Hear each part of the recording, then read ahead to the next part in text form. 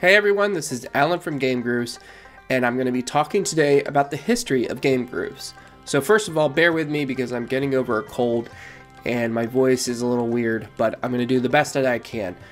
The reason I feel compelled to talk about the history of GameGrooves is because as of, I guess, a week or two ago, I've been creating content for the VGM community for 7 years. And it's been a fun 7 years, but it doesn't seem like it's been that long. So I wanted to take a moment and reflect on how did I get here? You know, a lot of people might be curious, well, how do you get into this, GameGrooves, right? I can certainly say that it wasn't my intent from the start to create a video game music community. Initially, GameGrooves sort of started as GameLark. Now, some of you all might be familiar with that community. And GameLark is and was very similar to GameGrooves.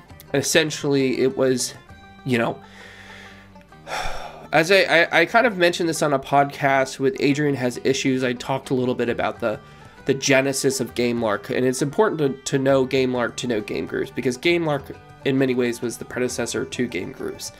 And it's its own separate community run by Ro Panaganti, just for anyone that wants to know. But a lot of the ideas from GameLark came into GameGrooves, right? So GameGrooves would not have existed without GameLark. And anyways, at any rate, I had been like just tossing different ideas around my head for a long time, trying to create some kind of online community. And I had all kinds of crazy ideas, not necessarily related to video games or music or anything like that, but ultimately, they didn't pan out for one reason or another, and I kind of was at a point where I was like, I don't know what I'm going to do. But one day, I just had this idea. You know, I was working a kind of very monotonous, very repetitive, very boring job for my day job, and so I would listen to video game music soundtracks to keep me entertained at work, basically, to keep my mind off how boring it was. And so I thought, well, you know, there's a lot of people that create covers of video game music, and I don't know if anyone's like gone through the trouble of creating playlists for these specific like franchises. And so my initial idea was just to create a bunch of playlists for different video games. And actually I shared a video on Twitter, which was my very first channel introduction. And it was me saying, you know, this is GameLark. You can come here to find playlists, and I hope to create original content in the future. I had no idea what I was going to do because, you know, initially I actually considered creating a channel and then where I would like post other people's music with their permission, of course. Basically trying to create like a video game music hub.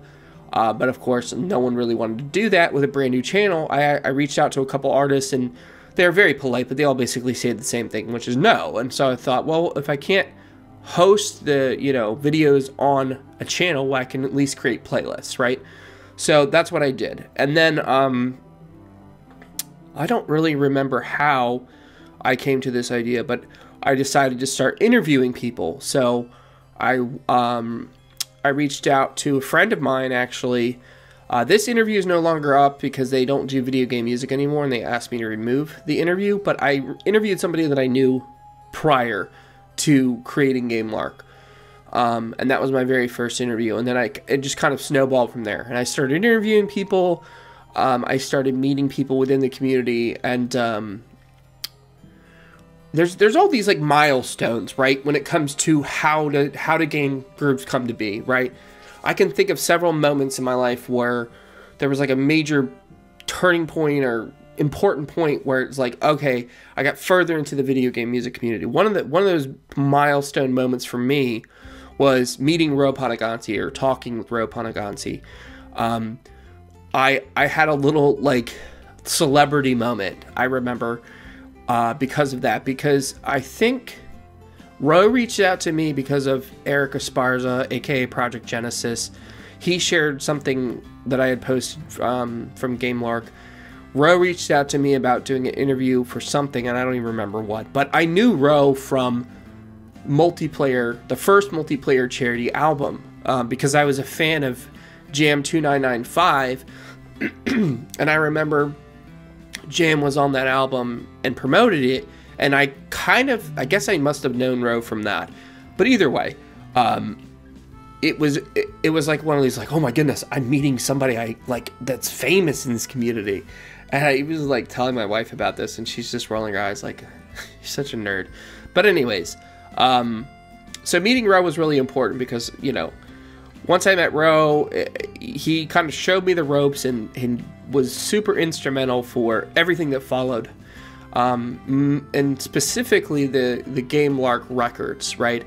So after I created some interviews, I started creating like, I don't know, just like trivia videos, you know, GameLark Asks, where I would compile answers from video game music, cover artists about certain topics, right? You can look at all these videos on the GameLark YouTube channel. They're all still there. Created some YouTube poop edits that I'm very proud of. One of Ro Panaganti cooking. It's called Cooking with Swigs, I think. It's amazing. I watch that like at least once a month. It's still amazing. Anyways, where it eventually went with GameLark was I wanted to... I was a little sad every time I did an interview because I was getting to know all these cool people, but I wanted to work with them, right? And then it was like, well, I'm doing an interview, but then they're going off and doing their own thing, and I'm going off and doing my own thing, and I was like, I want to be more involved. So I thought, well, what about a record label? What if we start putting together, you know, compilation albums? And this was nothing new, right? I mean, you've had OCR doing this for years. I decided to create GameLark Records, and we worked on our first album, which was called Volume 1. And I reached out to several artists that I had met through interviews, and put together this album. And ironically, this album still has never been released on major stores for any length of time because there was copyright issues with one of the tracks, and I still don't know why there was because there was an official release, but who knows. So anyways, our first album was not able to be released, which I wasn't deterred. We started work on a second one after I just kind of gave up, and I was like, all right, I tried to license this 2 or 3 times. It just wasn't working. Our second album really did well, which was called Supersonic. I don't know if you all have heard it. It's a really good album. I'm proud of everything that GameLark put out, and that one especially. We got picked up by a Sonic fan channel called, I think it's called Tails Channel or something like that. Forgive me if I'm getting the name wrong. It's been a long time. But either way, we were picked up by several Sonic fan sites and communities, and that album did really well. And so we did a couple other albums after that. We partnered with Materia for Versus, which was a fighting game album. And then we did Mog's Mixtape. And Mog's Mixtape was another milestone moment. And it was kind of bittersweet because I was really proud of Mog's Mixtape, and it was a double album, 2 discs, you know, lots of music. Final Fantasy, the idea was that we would take tracks from all of the major titles into one album, and, you know, I was really kind of going for broke. Supersonic did well, but Versus wasn't performing quite as well, and so I was hoping to, like, I don't know what I was expecting. I guess I was just trying to break even sooner than I should have. And so I basically spent too much money on that album, on the marketing especially. I was, you know, buying Facebook ads and Twitter ads. I have no idea why. Might as well just throw money down the drain. But either way, that was kind of privately, just in my own mind, I thought, well, this is the album that's either make or break. Like, if we don't do really well with this, I'm going to have to step aside because these albums are just costing too much. And so, unfortunately, I did step away from GameLark for quite some time because a lot of reasons. One, I was funding all this out of pocket, and I just wasn't being smart about how I was funding albums. 2, I had a child on the way, my son. This is 2016, so the fall/winter of 2016, I stepped away, and Ro and some other people took over, and yeah, it was hard. It was hard stepping away from something that I created, something that I loved, but I just couldn't do it anymore. You know, I couldn't afford to keep producing these albums, you know, funding them entirely. And I was especially worried, you know, having a kid on the way. I had no idea how much that was going to cost. Now I know. It was a lot. Spoilers. Kids are not cheap. So I stepped away, and the next couple years, whatever. It's hard to explain. I think I came back 2 or 3 times. I would go away for a while, and then I would miss it, and I would come back. And I just felt bad after doing that a couple times. I didn't want to. It was because I realized, like, I just hadn't figured out how to make this work, right? I couldn't figure out how to make this concept work of, you know, a very niche video game music label for covers. I mean, you're talking about super niche. One thing I did do is you know, let's see. So I kind of brokered a partnership with Materia, so that it could reduce upfront costs for GameLark. However, you know, after last year, GameGrooves went independent for their latest album, or GameLark went independent. See, I'm mixing them up. GameLark's latest album, which was a Pokemon tribute album, was released independently of Materia because of everything that happened last year. So they are no longer associated, for anyone that wants to know. GameLark is its own separate entity, just like GameGrooves is its own separate entity.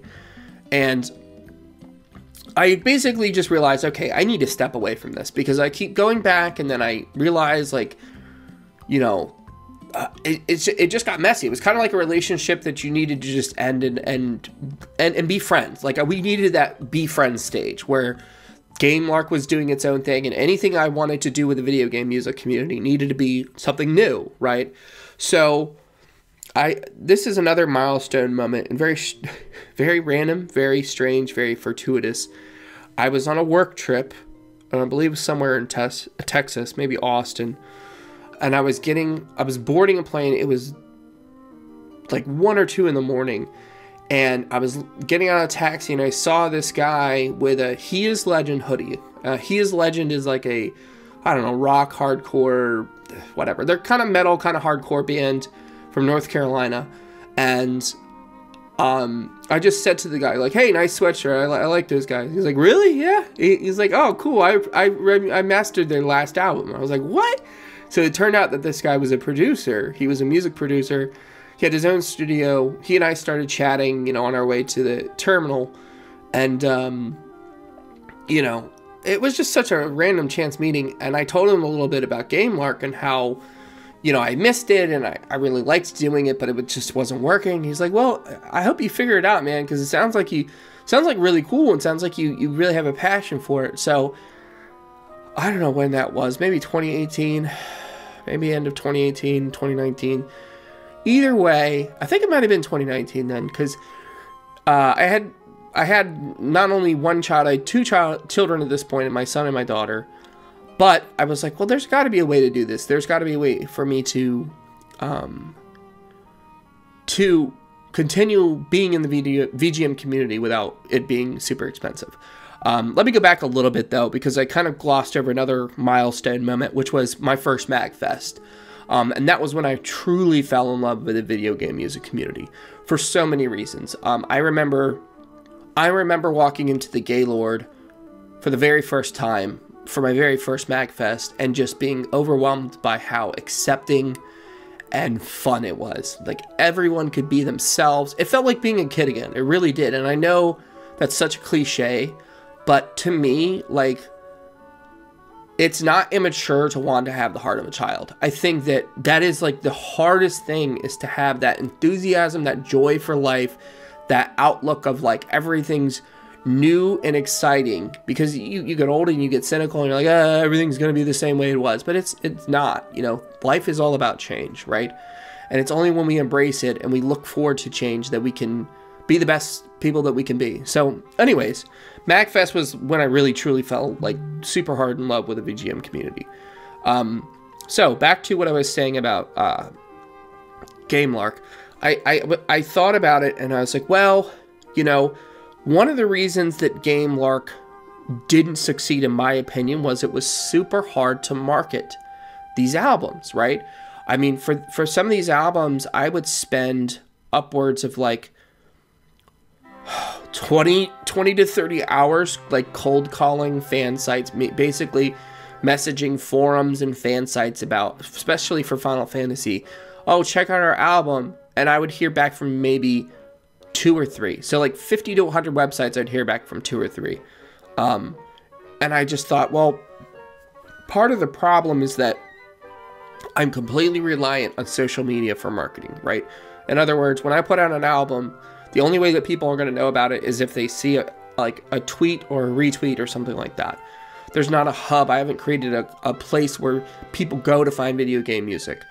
And in the beginning, that was what GameLark was, at least on the YouTube channel. But over time, it really just became the record label. So my idea was, well, what if I created a website? Well, I had already created a website. Let me be clear. I already had the GameLark Gazette, which I was doing for a while, but then I stepped away from. So I talked with Ro, and I said, what if we started doing this again? You know, I missed that. I could do that. I could create like a hub, and then it would be win-win. So I started posting content to GameLark Gazette again in 2019, I believe. And then we kind of just realized over time that the brands needed to be separate, right? The website and GameLark were on 2 different paths. So it was a very amicable split. We just said, well, let's call this website something different, right? That became GameGrooves. So GameGrooves really became its own thing as a result of me coming back into the VGM community, posting more content, interviews, all kinds of stuff, and then realizing that GameLark and GameGrooves need to be separate in terms of names. And I already had the name GameGrooves because one of my many times that I was like dabbling in the VGM community on my hiatus, shall we call it, I had created a Twitter account for this because I had this whole plan that didn't work out. But the bottom line is I had the name GameGrooves already ready to go. So at that point, I didn't have any plans for creating albums. I strictly wanted to create a website that I could be proud of. I believe I revamped it a little bit. You see the aesthetic there is today. However, spoiler alert, that's going to change soon. Very soon, hopefully. And so GameGrooves started. You know, I had stayed in touch with all my friends in the video game music community, so I had a rough idea of what was going on. But I reached out to people and, you know, started posting articles, and the ball started rolling again. And then right around to January 2020, I reached out to Hashel from Pixel Mixers and said, hey, I would like to get back into making music, but I don't know if I really want to, you know, handle all the logistics of like splits and stuff and try to make a record label. So let's just do a charity album. Would you be interested? And of course, he graciously accepted my offer, and we have Heroes as a result, the very first GameGrooves album. Heroes, which is a tribute to video game music, and it featured artists from Pixel Mixers, but I kind of helped produce it. And after that, I had another idea of these elements where I would basically be creating kind of like sub-brands beneath GameGrooves music for each genre. And I'm still trying to figure out the best way to organize that. But the first album was called Elements for that reason, and it ended up being 6 elements, which I won't go through here because I've already spent too much time talking. In any case, you know, we got the ball rolling from there. And with GameGrooves music, I just realized I'm going to be operating at a loss for a long time. So I need to cut costs as much as I can, you know, do the bare minimum as far as, like I've got to do all my own marketing, everything that I can afford to do myself. So mastering, I can't do myself. Artwork, I can't do myself. And licensing, obviously, I need to pay to do the correct licensing. But other than that, you know, any kind of marketing, I'm not paying for Facebook or Twitter ads anymore. That kind of stuff. I will say I have used Scarlet Moon Productions, Jason Napolitano, for Scario Kart. So I've been strategic about when I pay for marketing and PR. And of course, Jason does a great job. and I would love to work with him more, but, you know, again, trying to be smart about how I spend money as far as creating a sustainable future for GameGrooves. So, you know, we continue making albums. I kind of came up with a philosophy of, you know, you've seen it from last year with Blink-182, you know, trying to do game cover albums with a twist, right? There's some kind of flavor to it, whether that's like a folk tribute to Banjo-Kazooie or Scario Kart, which is our most successful album to date. So GameGrooves music is probably pretty self-explanatory, right? We create albums. Some of them are compilation, or all of them are compilation. Some of them might be a little more focused with fewer artists. There's going to be more exciting things coming out from there, for sure. Some newer things. And then, you know, GameGrooves. Let's see, GameGrooves Gazette was the website, which has been there forever. And lastly, we have GameGrooves Uncovered, and that's its own story as well. Which I know at this point you're like, how many stories do you have to tell? I have a lot of stories to tell. I'm skipping over quite a bit in this whole process. Let me just say also, with GameGrooves music, I am eternally indebted to all the artists on those albums, and specifically the producers that helped create them, because, you know, we created Cry of the Planet as a response to what was happening with the George Floyd protests, and then we created Her Theme with Samothis as producer. We created Rainbow Roads with Kane White as producer, and we created Select Adventure with Rahul as producer. And I'm immensely proud of all those albums, because charity albums, it is literally like it's just a passion project, pure and simple. Like, no one is getting anything in return for doing these things, right? It's all just trying to raise awareness for these artists and for these causes, and I will continue to do that for sure in the future. But back to GameGrooves Uncovered. I had done, you know, interviews before with GameLark, but I didn't really have the time to do them with GameGrooves. And then somehow, I don't know how, I don't remember how, Peter Gillette reached out to me and talked about doing some kind of podcast. Peter, I knew from his documentary on video game music called From Cards to Hearts. And I thought, sure, this seems like a good partnership. You know, I just basically told him, you can do what you want, interview who you want, gave him a lot of freedom, and we created GameGrooves Uncovered. And I, of course, commissioned Don Corgi, who is my, you know, go-to person as far as logos, to create a GameGrooves Uncovered logo, because I love logos. I think we're up to 12 or 13 variations of the GameGrooves logo at this point. And so Peter did that for a while. And then I kind of stepped in and helped here and there, but we both kind of fell into different projects, and GameGrooves Uncovered was on hiatus for a while. We had ideas for a comeback, but they just never panned out. And so last July, I was sitting with Ro Panaganti at a beautiful barbecue place in Raleigh, North Carolina. I was on the way to visit some friends, and I stopped in Raleigh to get lunch with Ro on a very long drive. And Ro and I were talking, and so the GameGrooves Uncovered came up, and he was like, "Yeah, what's going on with that?" I was like, "Oh, I don't know, man. You know, Peter and I are just busy, you know, life stuff, 2 kids, a cat, whatever." And Ro was like, I think I could do something with that. I was like, you want to take over GameGrooves Uncovered? Yeah, sure, okay. So I told him, run with it, right? You know, sure, produce whatever content you want. So Ro Panaganti took over GameGrooves Uncovered, and the rest is history. I think he's done a fantastic job as a podcast host. He brings a very valuable and unique perspective to that podcast, much different than Peter or I could provide, because I think, you know, Peter and I both see ourselves as kind of a part of the VGM community, but not necessarily like a VGM artist. So we have different perspectives on how things are done and what challenges these artists are facing and how to overcome these challenges. So Ro, I think, kind of speak the same language as a lot of the guests that he has. So that's where we are today. You know, you have GameGrooves Music, which is the record label, and we release, you know, video game cover albums roughly once a month, give or take. We have GameGrooves Gazette, which is a website. It's a hub for video game cover artists to find new music, to find tips and guides. We have the GameGrooves album challenge going on, which challenges people to create a 5-track EP in a year, and that's been going really well. We have almost 30 people that signed up for that. And we have a lot more coming. And we have GameGrooves Uncovered, which Ro is continuing to run, and it is, like I said, every episode is a real treat to listen to, and I think he's done a fantastic job. And we have one more thing coming, which I can't talk about. One more major GameGrooves initiative, let's call it, that in a few weeks you'll find out about. Today's March 15th, so you'll find out in a few weeks. But that covers how we got here. I guess, where do we go from here?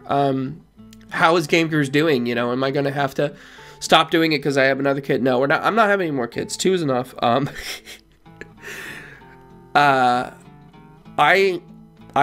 guess as far as the business side of things, I could talk about a little bit. Last year, I created an LLC for GameGrooves because I realized that if I wanted to make GameGrooves sustainable, I needed to treat it as a business in terms of, you know, money and taxes and all that. So I've taken a lot of steps to make it sustainable. And to be fully upfront about GameGrooves and where I see it going, there's basically an unwritten rule for LLCs and businesses that you need to be profitable within 3 years, right? Essentially, when you're doing taxes, you have to prove that you have a business that is making money and you intend to make money. Otherwise, you can't write it off really. At a certain point, the IRS is going to come after you and say, well, is this a hobby or is this a business, right? So I've given myself that 3 years to try and make GameGrooves sustainable, and we're working there. We've definitely come pretty far within a year. We're not there yet, but I'm confident that we can. And at that 3-year point, if it isn't sustainable, then I will continue to do GameGrooves in different fashion. We'll still continue to make albums, but probably not at the same rate. But we've got a whole year and this March, 9 months before that decision has to be made.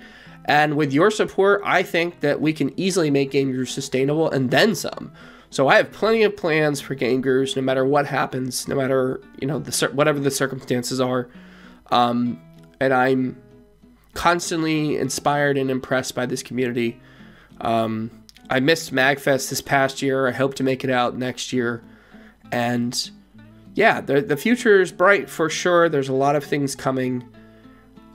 If you've watched this whole video, thank you so much. If you want to know anything else about GameGrooves or how we're doing things, or, you know, what kind of, if you have suggestions for things you'd like to see, types of content, I do want to quickly mention there's so many things. I didn't write this out, so I'm just going off the cuff, so to speak. I also want to mention that as far as the Gazette goes, I don't know how. Again, I'm old, I don't remember exactly how, but we've had some fantastic guest writers. Michael Leopold Weber and Chris Penwell are the 2 staff writers right now for GameGrooves, and I always love getting articles from both of them. So that's the other part of the piece of the puzzle, is that with GameGrooves Gazette, I like to occasionally commission articles, usually like once a month or so. I just want to make sure I give a shout out to them as well, because they're instrumental in making GameGrooves what it is. So, you know what I always say, right? Stay safe, stay healthy, stay beautiful, because it's a crazy world we live in, and video game music is something that brings us all together, and at least for me, makes me happy, and I want to keep doing this for as long as I can. So I hope you stick around, and I hope that you are enjoying what GameGrooves has offered so far. And yeah, here's to 2022. Take care.